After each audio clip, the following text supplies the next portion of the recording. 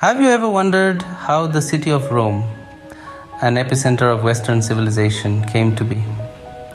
Well, sit back and relax as we delve into the captivating chronicles of Rome, from its mythical founding to its modern-day splendor. Rome's tale begins in the midst of legend, with its founding around 753 BC. The story goes that twin brothers, Romulus and Remus, sons of the god Mars and a Vestal virgin, were abandoned at birth, only to be saved by a she-wolf who raised them. As adults, the brothers decided to establish a city, but a dispute over the location led Romulus to kill Remus. Subsequently, Romulus named the city after himself, and thus Rome was born. But legends aside, archaeological evidence suggests Rome's birth was more gradual, resulting from the aggregation of nearby villages over time. This humble beginning marked the start of Rome's journey through history, its influence echoing through the centuries. The Roman kingdom, the city's earliest governmental system, was soon replaced by the Roman Republic around 509 BC. It was during this era that Rome began to expand, with its armies conquering vast territories and bringing wealth and power back to the city. However, the Republic was not to last.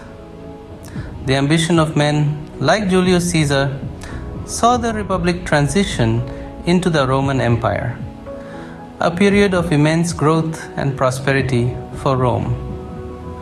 The city became the heart of an empire that stretched from the British Isles to the sands of the Sahara, influencing everything from language to law across its territories. But as the saying goes, all good things must come to an end.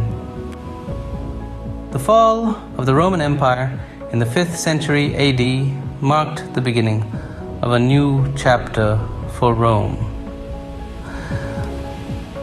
The city came under the control of the papacy and for many centuries served as the religious epicenter of the Western world.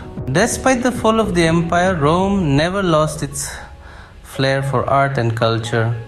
From the Renaissance to the Baroque and neoclassical periods, Rome remained a thriving hub of creative expression. Its streets and buildings became a canvas for some of the world's greatest artists and architects. The winds of change blew once again in 1870 when Rome came under Italian control. A year later, in 1871, it was proclaimed the capital of the Kingdom of Italy. Today, Rome stands as a vibrant metropolis, home to international organizations and multinational companies, all while hosting millions of tourists each year. So there you have it, the evolution of Rome, a city whose history spans over 28 centuries, from its mythical founding by Romulus, through its golden age as the heart of the Roman Empire, to its current status as a bustling capital. Rome's story is a testament to the city's resilience and enduring allure.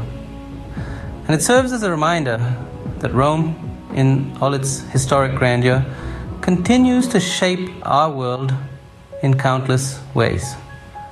The city's historic center, a treasure trove of ancient ruins and architectural marvels, holds a UNESCO World Heritage status, further cementing Rome's significant place in global history.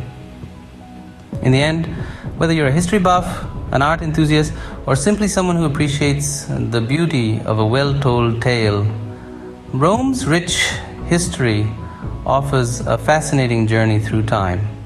It's a city where the past and present beautifully intertwine, and every corner holds a piece of its incredible story. And as we look to the future, one can only wonder what the next chapter in Rome's illustrious history will be.